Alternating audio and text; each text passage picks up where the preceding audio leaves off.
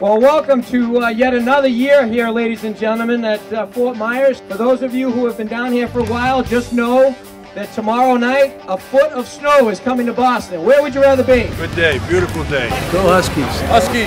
Go Huskies. How are you doing? Good, how are you? Good. I'm very excited to be here with you, and now we have 600 people, 600 alumni who are here today. When we started 4 years ago, we started with a very small group, and now we are at 600. So I want to thank you all for being here and supporting your alma mater. Many of you know, ladies and gentlemen, what a great relationship we have with the Boston Red Sox. Good to see everyone out here today, and beautiful day to watch a ball game for sure. We are the only university and the only college in town that has an event now with the Red Sox for the alumni.